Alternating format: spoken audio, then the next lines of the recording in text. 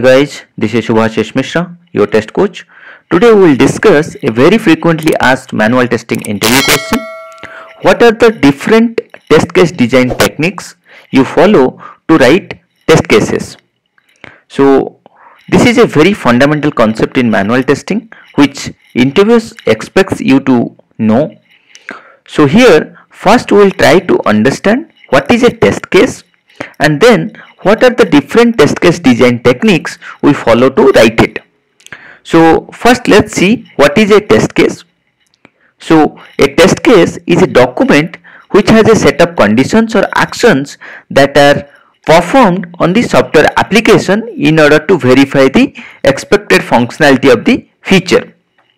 So basically it is a document which contains all the step-by-step instructions to verify any functionality of the application or software.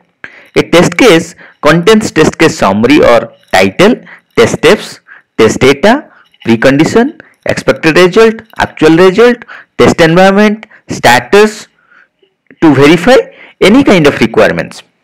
For example, you have to test login functionality of a website. So how you will test that? You have to write few test cases for that, right? You may have one test case like check results on entering valid user ID and password. Then you can have a second test case like invalid user ID and password. Then you can have a third test case where user ID is empty and login button you have pressed.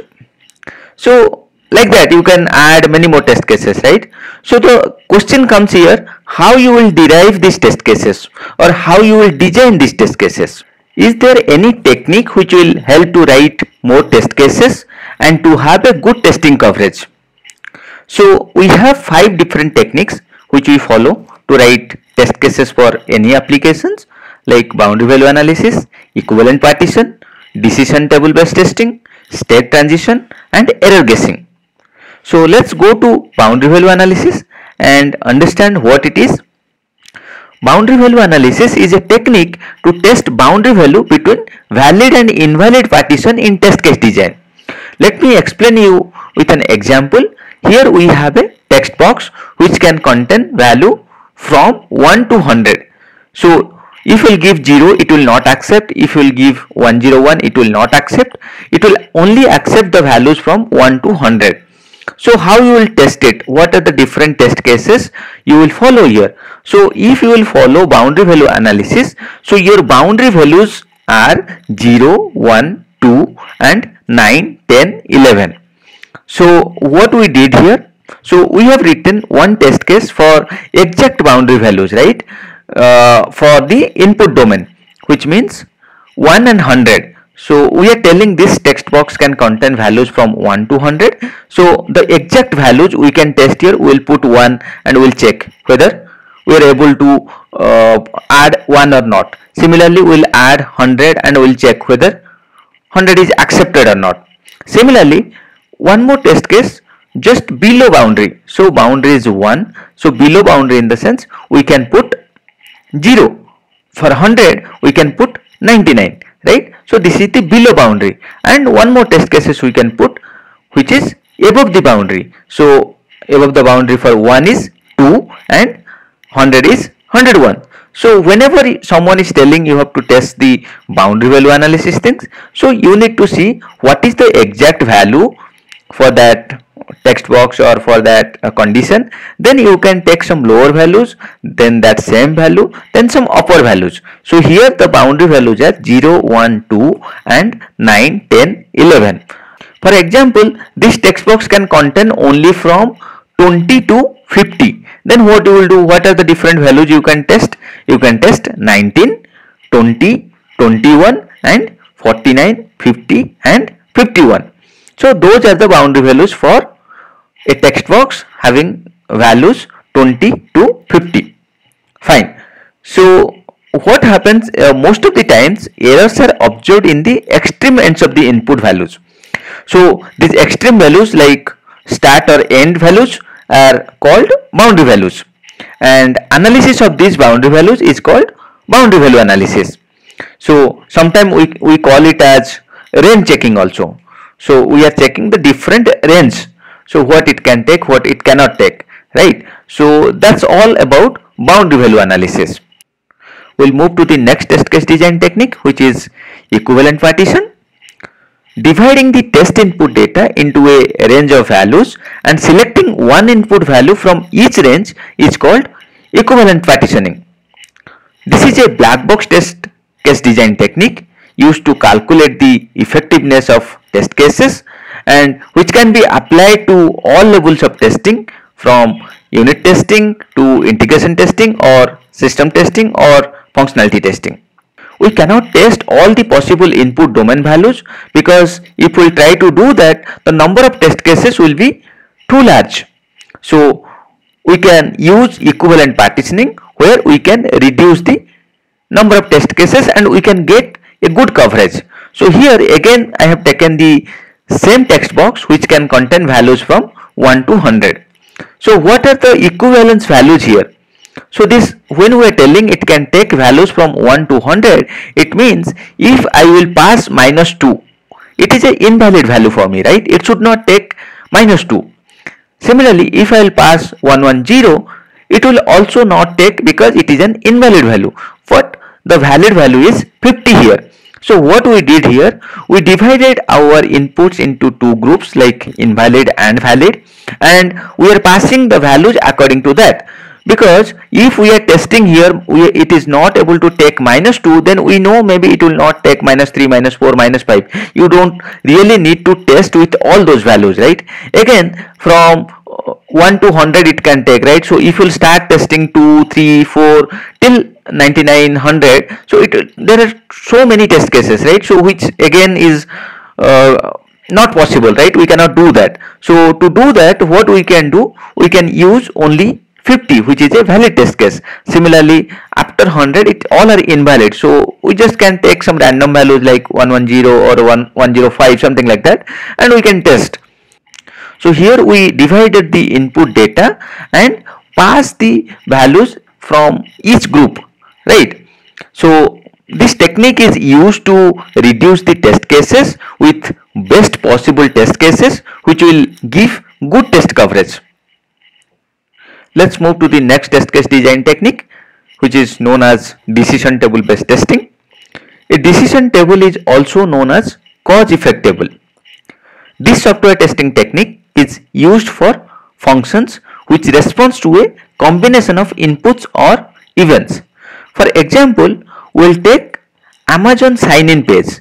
So here you can see the Amazon sign-in page, right? So here you can see the continue button.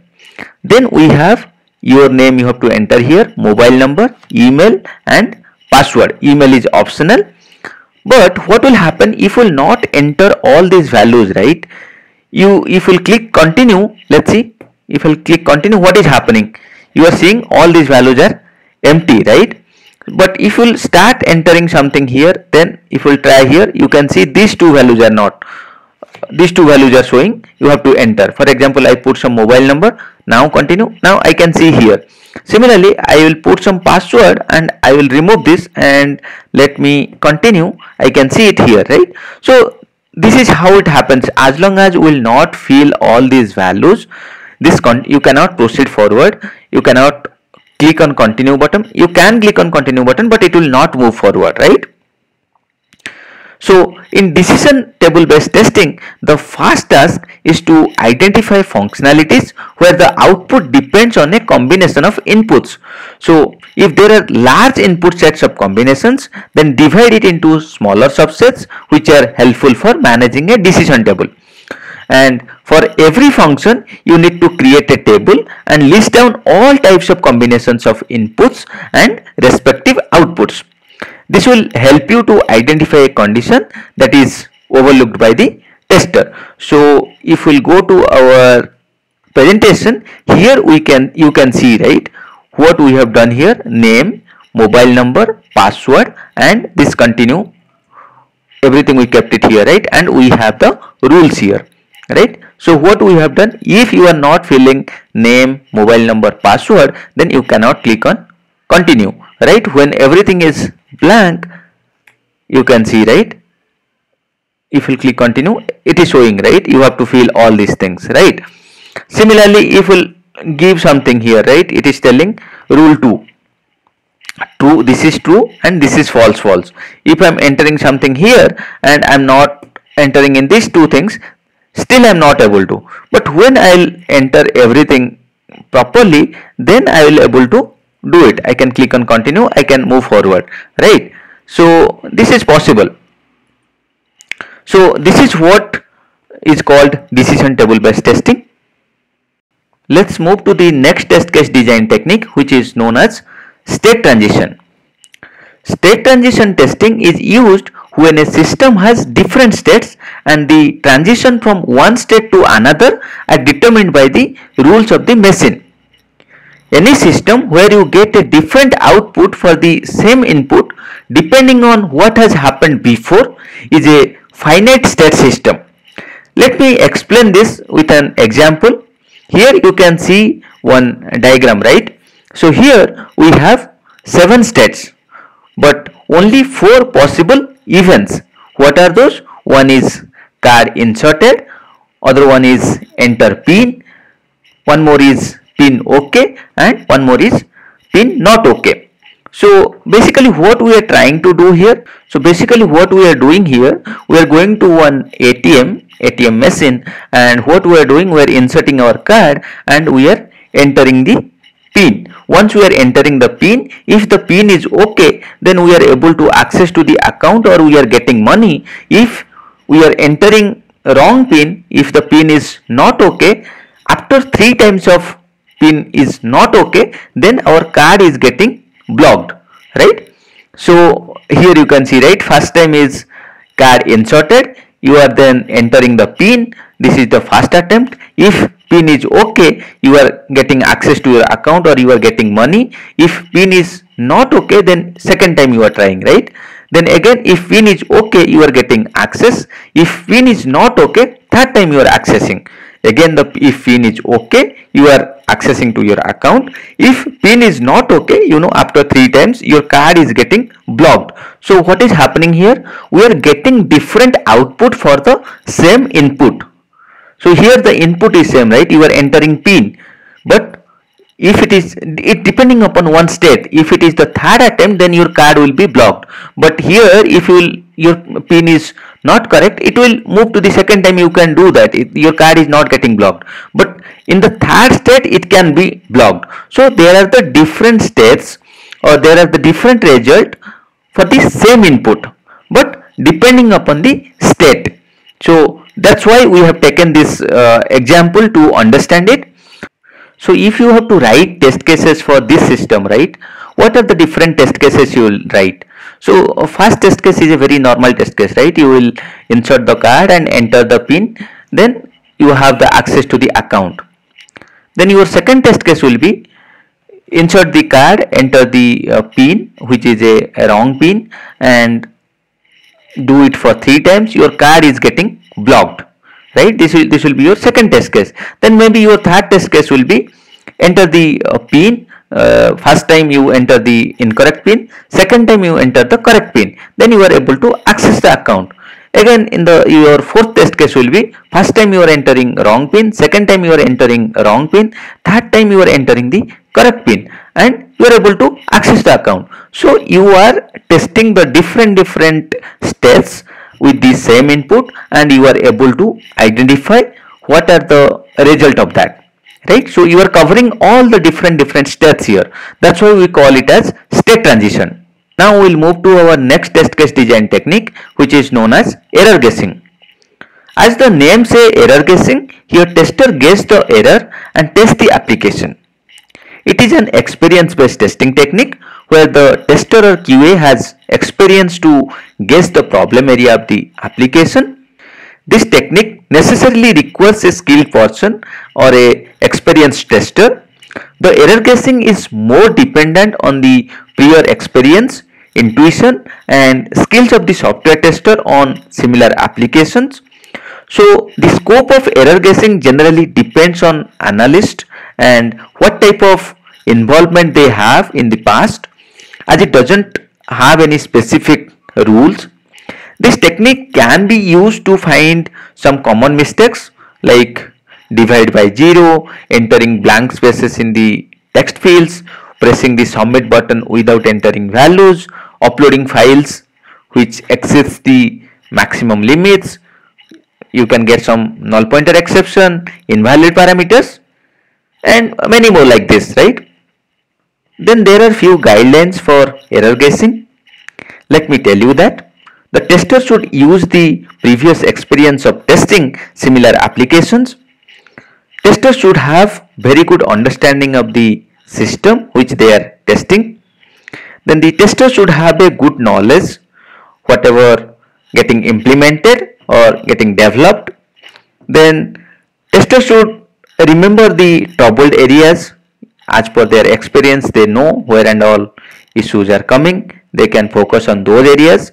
Then tester can evaluate the historical data and test results. So what and all happened previously, what are the main focus areas as per the previous records where we get more issues. So those are the main focus areas for error guessing. Thank you. If you have any questions, please let me know in the comment section. I'll try to explain it. Please like, share and subscribe to my channel.